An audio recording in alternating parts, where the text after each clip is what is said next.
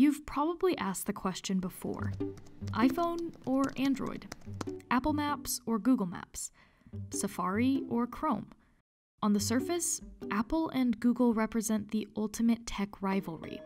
But behind the scenes, executives have maintained a multi-billion-dollar partnership that benefits them both massively. I would describe Apple and Google as the classic example of frenemies.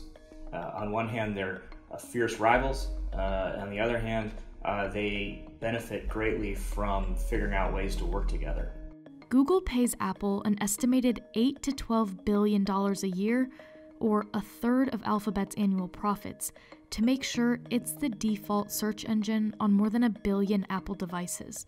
That deal has helped Google dominate the search market. In recent years, it's accounted for 90 to 95% of search engine queries in the US. The deal between the two tech giants is so powerful that it's at the center of one of the biggest US government lawsuits against a public company since the 90s. So, how did two of Silicon Valley's biggest rivals come to form one of tech's most valuable partnerships? To understand Apple and Google's frenemy relationship, you have to go back to the beginning. In the early days, they were quite close. At the time, the CEO of Google was on Apple's board. It was part of the Silicon Valley club, if you will. In 2005, the two companies laid the groundwork for what would become one of the industry's biggest deals.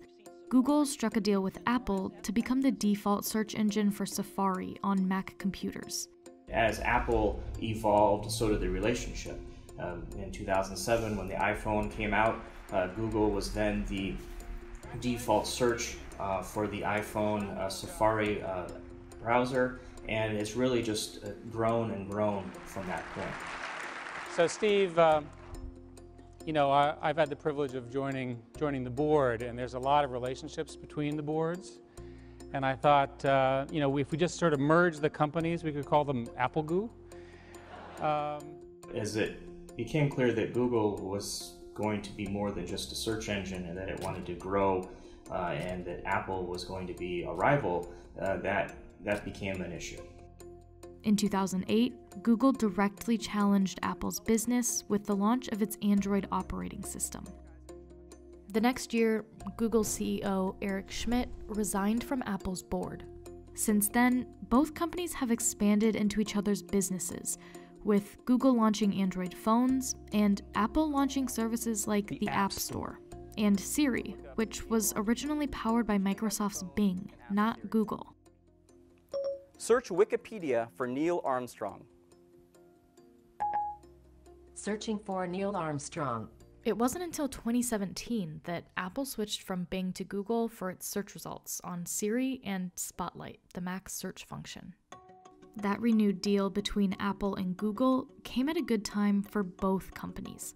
Google was facing competition from Facebook's fast-growing mobile ad revenue, and its new deal with Apple put its search results and ads on more than 1 billion Apple devices.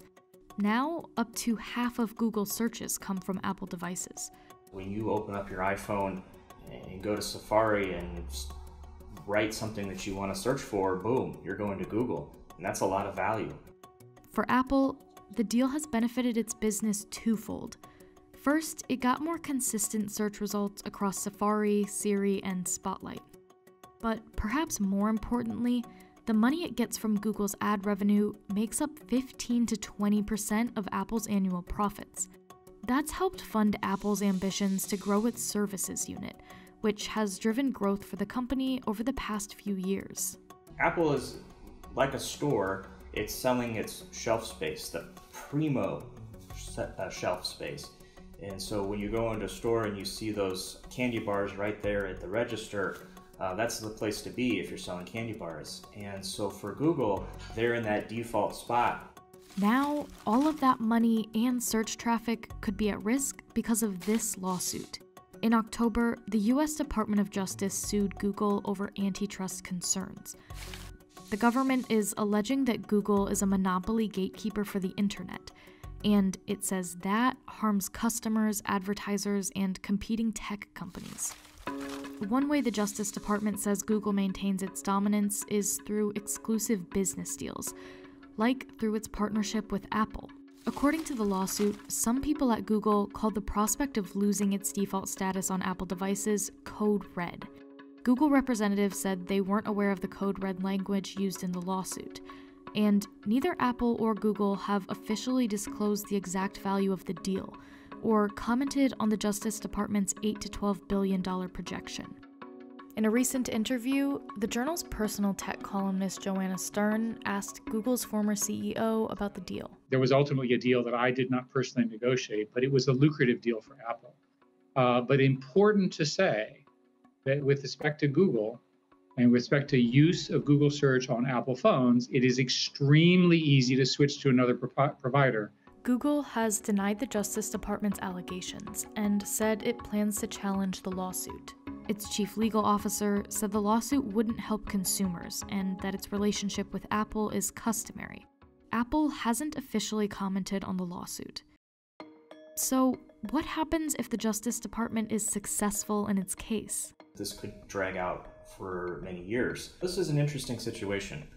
In some ways, if the DOJ is successful, one of the companies that might be harmed the most here is Apple, given the fact that they perhaps have 15 or 20% of their profit coming from this relationship. Of course, there are other search engines out there, like Bing, DuckDuckGo, Baidu, and Yandex, but none of them even come close to Google's dominance. Some financial analysts say that if anyone can give Google a run for its money, it's Apple. And the antitrust lawsuit might just be the push Apple needs to divorce itself from Google. We don't know exactly where Apple is going with its future plans here. Some have speculated that potentially this would be a good reason for Apple to develop its own search engine.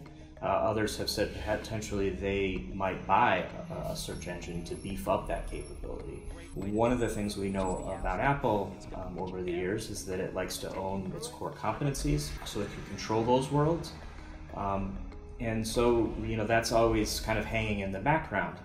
Apple hasn't responded to requests for comment on plans to create or purchase its own search engine.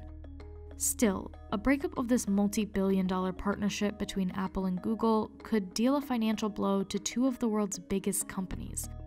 And however this relationship plays out in the future has the potential to shape the way billions of people use the internet.